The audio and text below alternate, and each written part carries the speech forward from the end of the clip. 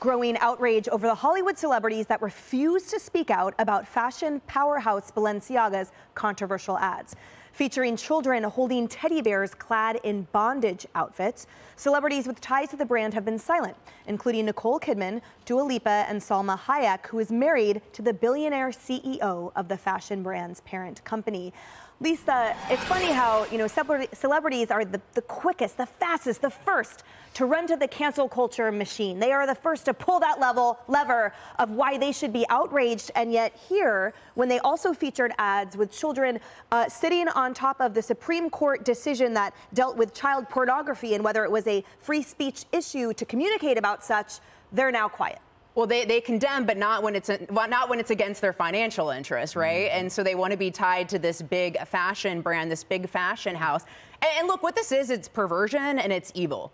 That's what it is. There's absolutely no way. I don't believe for the slightest thing that Balenciaga was not aware, did not sign off on this, okay? You have two different photo shoots. You have children with bondage teddy bears. You have another case, as you pointed out, with the Supreme Court case on child pornography. And they're going to sit there and try to lie to us and tell us that somehow a portion of it was just oversight. I don't believe that in the slightest. And these people are cowards who won't go out and condemn it. They're all rich enough. They don't need this money. They're cowards. And the problem is this cowardice comes at a time where we have this increasing sexual exploitation of children in America as well. And you look at things like libs of TikTok posting videos of children dancing for money alongside drag queens at some of these events. And what's happening in America is evil. It is wrong. It should be condemned. And these celebrities are absolute cowards. And Carly, if history is any indicator, they had no problem, however, speaking out against John Galliano's horrible tirade caught in Paris, against, for example, what they claim, Okay, I'll let you take it. Oh my gosh,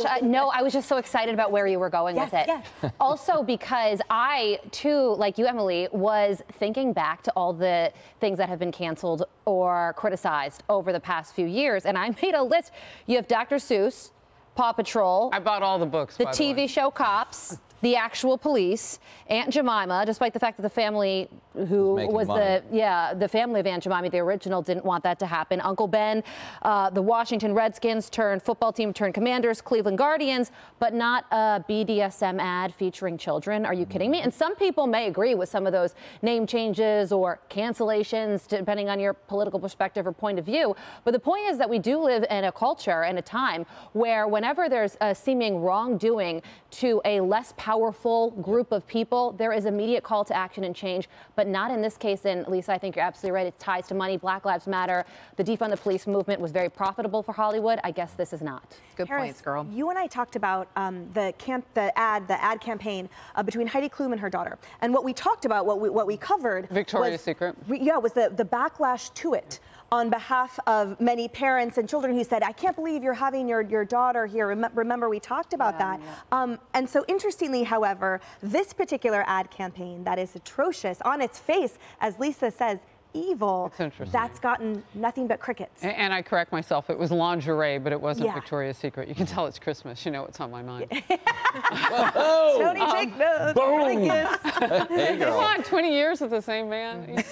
And I have to drop notes on, television. Look, I wanted to compare this, though, to something else that's going on. Balenciaga, and as well they should, have taken, had qualms about and taken exception and condemned what Kanye West was saying about anti-Semitism and about not being anti-Semitic, I should say. So they didn't want him to wear that little Balenciaga mouth guard. They didn't want to have anything to do with him anymore. But when it comes to children in harm's way, it's suddenly somebody else's problem, somebody else's fault. And they spent money on those photo shoots.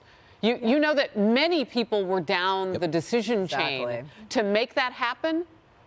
And now they say it wasn't them. Balenciaga is like, oh, we didn't know it was happening. Yeah. Yep. Listen, I know we got to go, so I just want to say I co-sign all of this as a dad and a fashion icon. I'm with all of you. I mean, you have more seconds than that if you want to. Oh, I just didn't know. No, let me give you really quick. This is why Ron DeSantis is as popular as he is in Florida. He didn't need an ad campaign to tell him what was happening to children is wrong. The sexualization of children didn't need Balenciaga to tell the world it was wrong. And if it did, shame on you. When we were growing up, we had a word for someone who wanted to teach sex to a 5-year-old. They were called the defendant. And that's what they should be called now. He has a book coming out, too, DeSantis. Way to go. All right, more Outnumbered in just a moment. Stay with us.